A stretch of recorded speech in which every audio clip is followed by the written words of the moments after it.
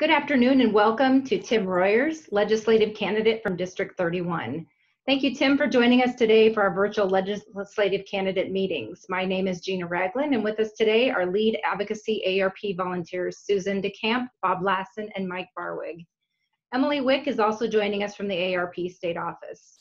Tim, we appreciate your time and taking the time to meet with us to discuss issues of importance to the 50-plus voter and their families in Nebraska. As a reminder, this meeting is being recorded and will be shared with AARP members across your district prior to the election. So Tim, if you want to start by giving us a little background about yourself and your campaign, again, in a 5-minute or less would be great. And once we've completed your opening, then we'll move into the questions. So again, thank you for joining us and the floor is yours. Yeah, thank you for having me. My name is Tim Royers. I have been living in this community since I was 10 years old. My family originally, we came from the suburbs of Chicago and we moved out here in the mid-90s, and I've been here ever since. My wife grew up in this district. Both of my girls were born here in the district. My parents and my in-laws, who are all retired, most of them are retired, they live here in the district too. So this district really is home for me, and that's one of the main things that motivated me to run. Was I've had a wonderful experience growing up here, and now that I have 2 girls who are going to school, and I have my parents and in-laws living here, I want to make sure this community remains a great place for everybody to live. And I know that we have strong communities are not by accident. They require hardworking representatives to make sure that they stay strong communities. The other half of what motivated me to run is for the past decade or so, I have served as the chief negotiator for the Millard Education Association, representing teachers in writing salary and benefits. And through my advocacy work there, I've learned that a lot of the challenges that we were trying to address really didn't exist at the local level. They existed more at the state level. And so I wanted then to elevate the level that I was able to advocate at from the local level down to the state house in Lincoln. And the final piece was, Rick Kolaski's been the state senator here for the district for 8 years. He has been a strong advocate for the area that I'm most passionate about, which is education. And I wanted to kind of keep that going and to make sure that there was, somebody who is living and working in the district, who owns a home in the district, to continue to represent the district and all the myriad of issues that are presented there. And so that's really what motivated me to run. And those are, the main issues. As a teacher and as a parent of kids, school is the area that I'm most passionate about, but there are certainly a number of areas that overlap with the questions and the major topics that you all are addressing too, that we'll talk about here in a minute. So that's my brief background. Great. Thank you so much, Tim. Moving into the questions, and we have provided you with a set of 3 questions pertaining to the 50-plus in Nebraska. And again, we've allotted 5 minutes for each of those. Our first question today comes from Mike Barwig, who you'll see on the screen here. Mike is one of our volunteers. His question is going to address helping people stay in their homes and communities. So go ahead, Mike. Excuse me. Good afternoon, and might I just say that I grew up in Chicago Heights, Illinois. Oh, okay, right on. So a livable community is one that is safe and secure, has housing that is affordable, which means no more than 30% of income is spent on the housing, transportation options that allow individuals to travel by multiple means, and supportive community features and services for people of all ages, allowing people to remain in their communities as they age.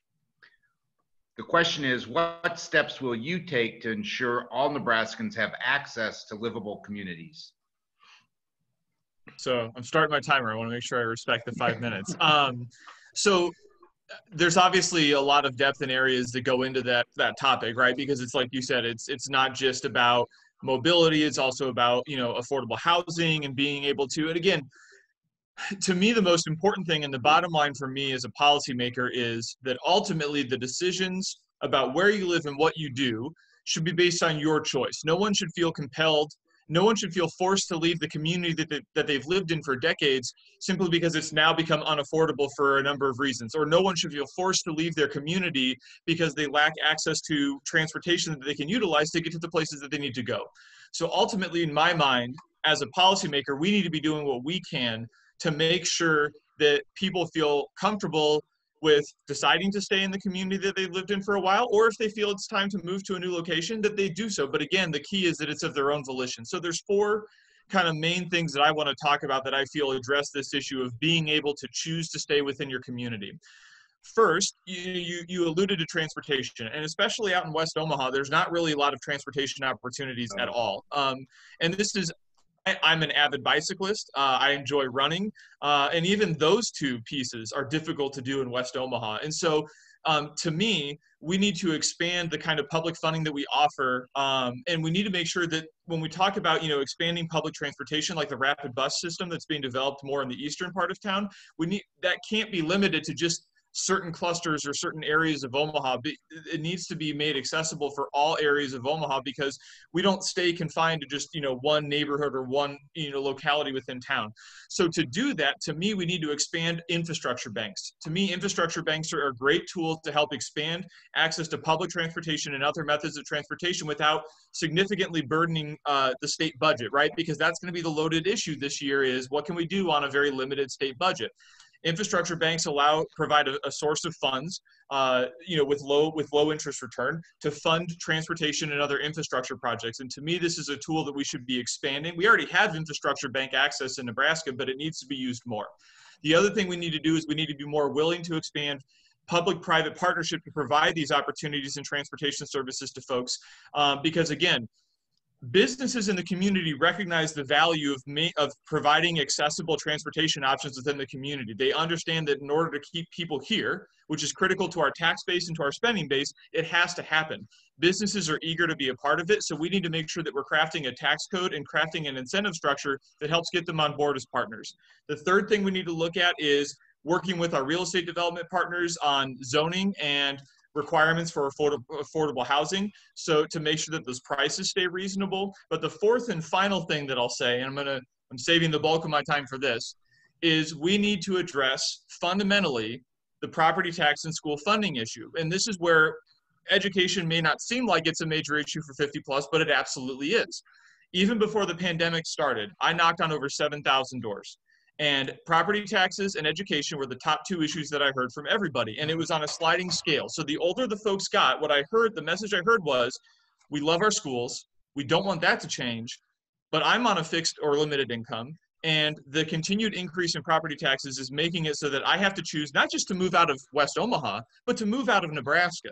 And so to me, we need to finally resolve this issue and have the state provide the consistent funding for our schools that they deserve, so that way we can dial down how reliant. There's only one other state in the country that relies on property tax to fund its schools more than Nebraska. And in Millard, and I'm very proud of the fact that I've been a part of this, writing this, I've written over $1 billion in salary and benefits for Millard Public Schools over a decade. We're the second most cost-efficient district in the state. We have fewer teachers now in Millard than we did 10 years ago. So to me, it's not an issue of school spending. We are about as lean as you can possibly get in Millard. And so to me, we need the state to provide more funding, so that way we can dial down how reliant we are on property taxes at the local level. And I'm talking even, lowering the percentage of market value we use to assess, that's an option that we can look at. I'm willing to look at all options on the table, but we need to do both. We don't just need to provide more funding at the state level for schools. We need to reduce the property tax burden because it is too high. And I've seen firsthand, talking to voters in the community, what it has done to their ability to budget. These are people who have paid off their homes, and yet they still feel financially constrained because every year they see property taxes going up. So those four things: infrastructure banks, expanding public-private partnership, working on zoning and affordable housing requirements, and finally, providing substantial property tax relief. Those are the four things I think we should be doing to make sure that our communities are affordable and accessible for all ages. Great, thank you, Tim. Our second question, we're going to switch gears a little bit into health, caregiving, and home and community-based care, and Susan DeCamp is going to take that question. So go ahead, Susan. Hi, Tim. It's nice to have you with us today. Caregivers help older persons live independently in their homes by providing assistance with activities such as bathing, dressing, and performing medical and nursing tasks such as administering medicines. Caregivers often provide these services with little or no training, and oftentimes with little or no compensation. So I have a two-part question for you, keeping that in mind. Would you support helping caregivers with things such as paid leave, respite services, telehealth, and access to education and training? And secondly, if elected, how would you protect or expand paid services and supports, as well as financial security that allows more seniors to live independently in their homes? Yeah, this is a great, those are both great issues that need to be addressed. And to the first more specific question about will I support that? Yeah, absolutely I will. Because those pieces are key to drawing people into the industry and making sure that we have high quality, high qualified people that are providing these services for folks. And I've seen firsthand the importance of in-home care. Now it's on the opposite end of the spectrum, right? I have a neighbor that lives right next to me that receives in-home pediatric care. But to me, the value is exactly the same as what you're describing, right? And to be able to have, and their care is 24 hours, right? So there's always someone in the home because their youngest needs constant support. And I've seen firsthand why it's critical to have qualified people who know what they're doing, who can be a source of stability in those folks' lives. Because it also frees you up to do the other things that you want to do, right? If there's people there that that can take care of your medical and health needs, then not only does that help you, but it helps give your family peace of mind, right? Because they know that there's people they can rely on to support them in the home. It also, again, to go back to what I said on the first question, it also helps the autonomy issue, because if you feel that you can, get that care in the home, once again, that empowers you to make the decision whether or not you want to stay in the same home you've been living in for a long time, or if you want to move into, an assisted living facility, wherever, right? And this is something that, I watched, my grandfather passed away several years ago, but he lived close to us, and I watched him move through kind of the spectrum of care, right? And so, as he got older, as he had additional health needs develop, and so I've seen at every step of the way why it's because I've seen good examples firsthand and bad examples firsthand of care. And so absolutely I would support that. I also think I've heard from other medical groups the importance of looking at reviewing the 407 process that Health and Human Services has for who can even provide certain services in the first place, because what I've heard frustration from a number of groups, from optometrists to nurses to others, that right now the system that we have in place to review who can provide services and who can't is laborious. It does not serve the needs of the providers or the patients, and that we need to overhaul that system so that way we can be more flexible and nimble and make sure that we're getting folks in there that can provide those services in a reasonable way. So that would be a specific example, Susan, of something that I would like to look at. And to me, I'm looking for examples like that because, again, one of my larger concerns is there's not going to be a lot of money available in terms of budget discussions next year, not only from the state, but also private businesses don't have a lot of money to play around with right now because we're still dealing with the aftermath of not aftermath, because we're still dealing with the pandemic, right? We're still dealing with the ongoing fallout of the pandemic.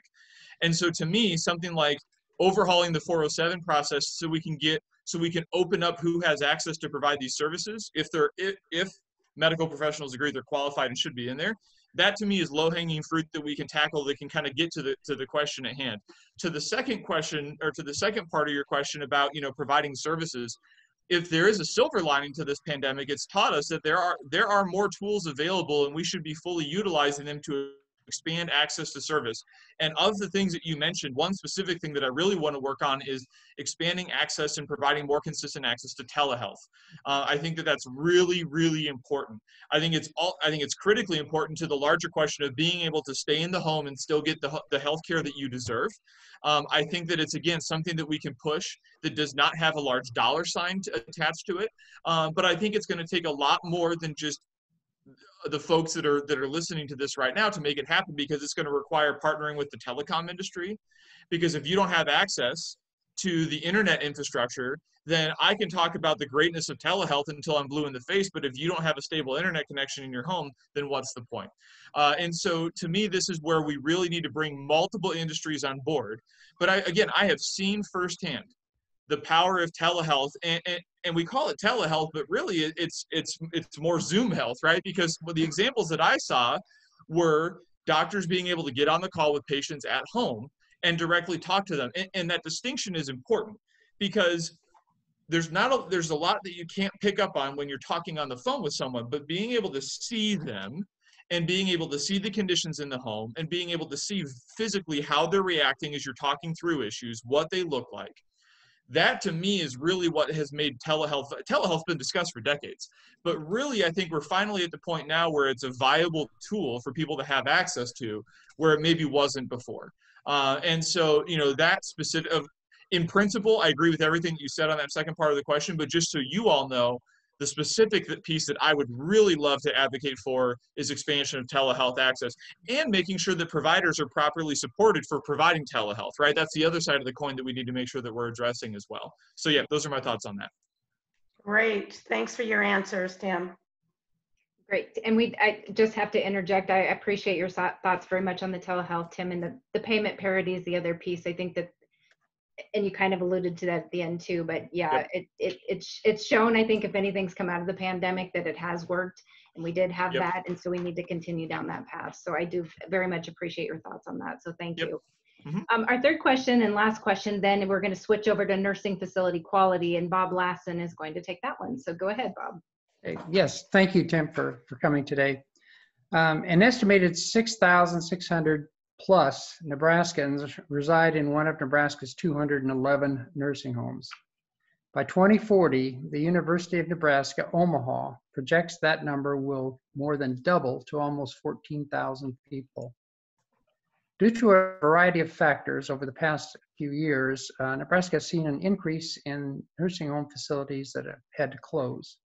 That results in the residents in those particular facilities having to relocate at a time that's pretty difficult for them. How will you ensure that Nebraska residents receive quality nursing home care, including ensuring an adequate nursing workforce, education and training, and proper reimbursement?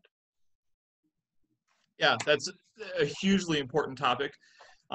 There's a lot of different ways I can go with this one, but I'm gonna focus on the one that I really want to talk about that I feel is the biggest piece that we need to address on this issue, and that is the reimbursement gap for Medicaid. I think that is by far the biggest issue that we need to address when we talk about nursing home care. I know that the Medicaid contract is coming up, and I want to say this because I've mentioned several times so far on this for folks that are watching this. I've said several times that I'm worried about how much we can do because I know that the budget situation is going to be a little uneasy as we deal with, again, pandemic fallout.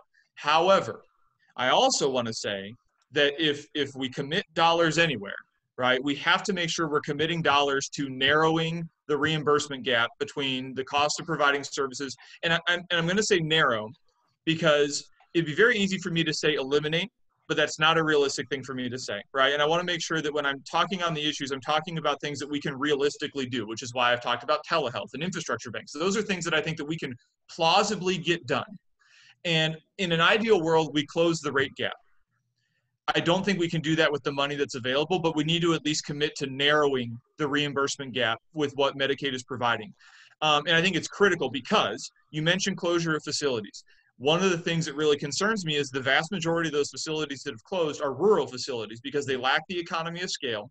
They lack the amount of, they lack the sufficient amount of people who are privately paying for their space in the nursing homes, right? To make up for the fact that the Medicaid beds are not providing enough dollars for those facilities.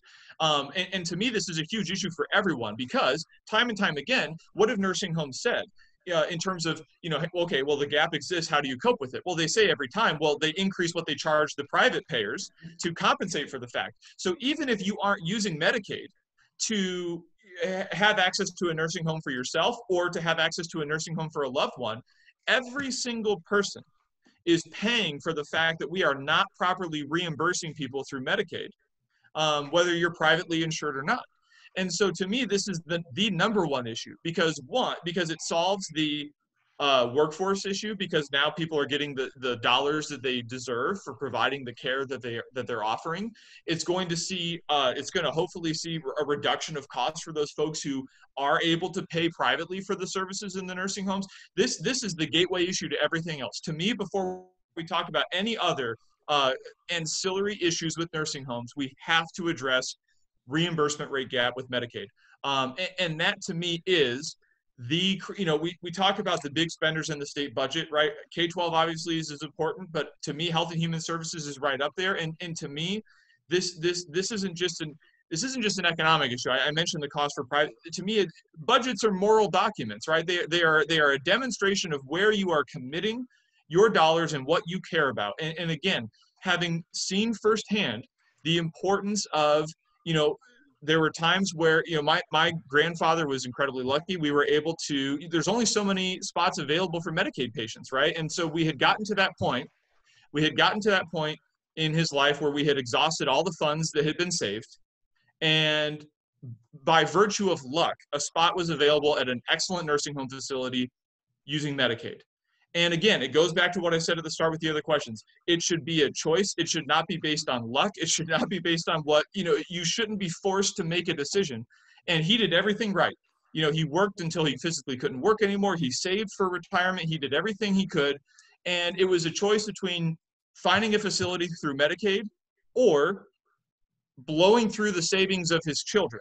And no one should feel forced to do that, right? That's, to me, it's morally bankrupt that you have to force families to choose between potentially going in debt or even bankrupt to provide care for people who deserve it because they've lived a long life, or getting lucky with access to Medicaid. So reimbursement rate is the huge priority for me, because that will expand access, it'll provide better quality care, and it's going to be a heavy lift, which is why it's the only thing I'm talking about, because I know it's going to be a huge battle in appropriations. But I'm telling you right now, that's a mountain I'm willing to die on, right? Because to me, it is a huge chain issue for everything else. So if nothing else, you have my commitment. I will fight to address the reimbursement gap. That's a huge priority for me. Great. Thank you so much, Tim. We're coming now to the end of our meeting and our time, and so I do appreciate, again, all the time you've spent with us today thus far. But for the final minutes we have, I want to offer you any closing thoughts, comments, or messages you want to send to your constituents. So go ahead and have the floor back. Yeah, absolutely. First, I just want to thank all of you for organizing this. Again, thank you very much. Thank you to anybody that's watching or listening right now. The final things I want to say is this. I've said my focus is as a teacher and as a young parent, right? That's kind of my focus. But to me, that has an absolute connection to your concerns about people 50 and older in the community, because one of the major things we got to do is we have to keep young Nebraskans in Nebraska, right? One of the major ways we can make sure we are properly funding services for people as they get older in life is that we have a significant young population to fund those pieces, right? And every year we lose thousands of 20-something Nebraskans leave Nebraska and don't come back. And I know that statistic is true because I teach high school kids, right? And I stay in touch with my former students. I've taught for 11 of the 13 years at Millard West. I taught the top of the class student. To my knowledge, only 2 of them are left in Nebraska. The rest are out of state. That has to stop. And again, that's an issue that affects everybody across all spectrum of age, right? The final thing I'll say is this. I know I'm a first-time candidate. I would encourage you to reach out to anybody that knows me, because one thing that I'm going to commit to you is you will not find somebody who works harder than me. I am a giant data nerd. I love to research, read white papers, look at spreadsheets. I promise to get into the details, because it's the details where the consequences of good or bad policy are really made, right? It's not in broad pronouncements. It's not in, vague promises about, committing to do X. It's about when you get down to the bills and you're looking at page 12, paragraph 3, what's in there that makes or breaks it. I'm the person that raises his hand and says, let's talk about this because I'm not sure if the wording's quite right. That's the kind of person I am. I'm the person that's up till 1 in the morning doing that kind of stuff. So I promise you will not find a harder working person than me to take on this position. So thank you very much. I appreciate the chance for you to listen to me talk about these policies. And yeah, thanks again. That's just all I can say. I'm grateful for the opportunity. Great. Thank you. Thanks, Tim. Thank you again for visiting with us, Tim. We wish you the best with your campaign. And again, our great thanks for meeting with AARP Nebraska today. Take care. Thank you. Appreciate it. Thank you.